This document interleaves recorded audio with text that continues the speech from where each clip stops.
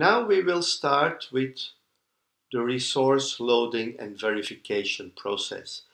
In this session we will add the resources to the Gantt, to the plan, and verify what the commitment of those resources is. We have a three-step resource verification process.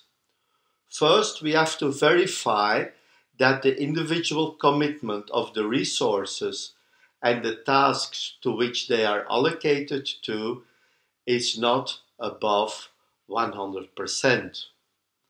The second step, when we put the resources on the Gantt chart, we can identify the possible problem areas.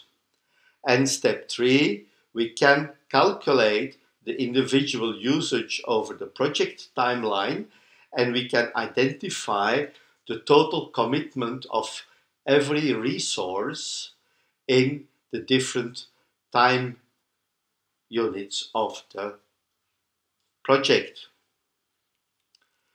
When we look at adding resources to activities, we call it activity loading.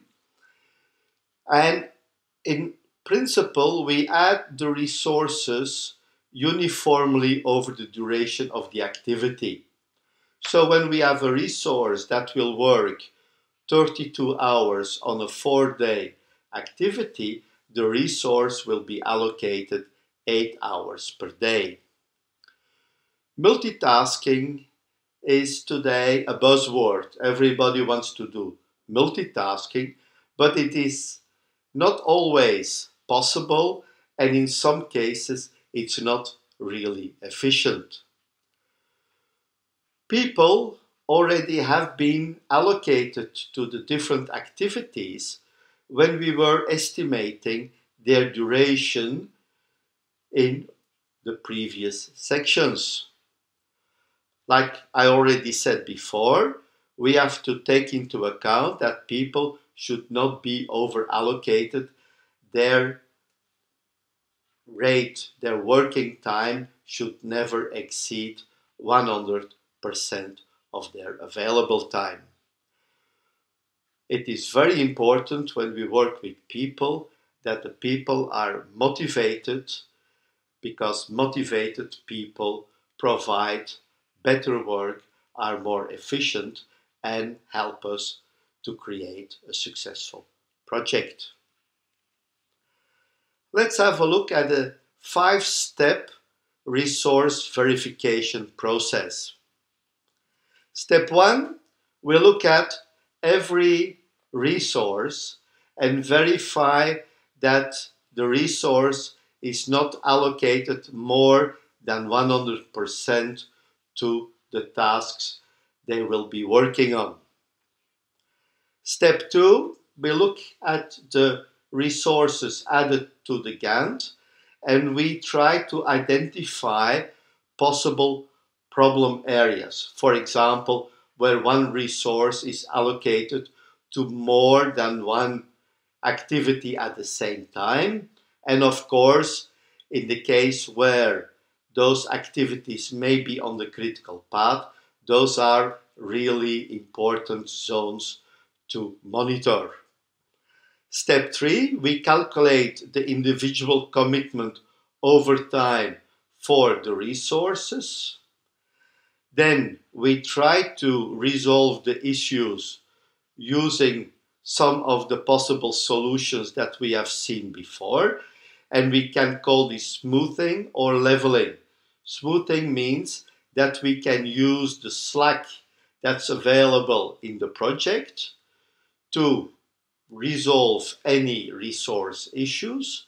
The project duration will not be increased. On the other hand, we talk about leveling when we resolve the resource problem, but we have to extend the duration of the project. And step 5, the last step, is where we will prepare the adjusted planning, the final planning or the planning baseline for the project. Let's look at our resource, olive oil. Olive is working on the tasks A, B, D, and F in our project, and we see olive oil is working less than 100%. All the activities are in the clear, so the first step is already verified and it's okay, we can continue with the next step.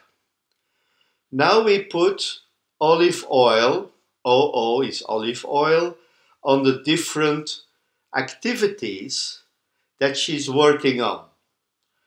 And we see that activity A and B are in parallel. So here, olive oil will be doing some multitasking. Another very important parameter here is that the task A is on the critical path and task B only has one period of slack. Now let's look at the individual usage over the project time. In order to determine, I put the commitment of olive oil in the respective activities.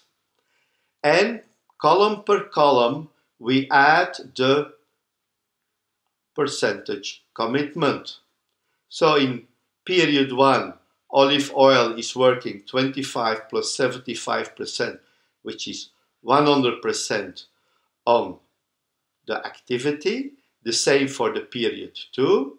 For period 3 and 4, it's easy. She's only working on one activity, which is 50%. Period 5, she's not working at any task, so her commitment is 0. And for the rest of the project, it is clear that the commitment is also lower than 100%. So this is the principle of resource allocation. We did the 3 steps. Now the next thing is to find a solution in case there would be an overcommitment. Let's continue in the next session. We will look further into resources, resources allocation, and we will have some exercises and also an application on Project Libre. Keep up the good work. See you in the next session.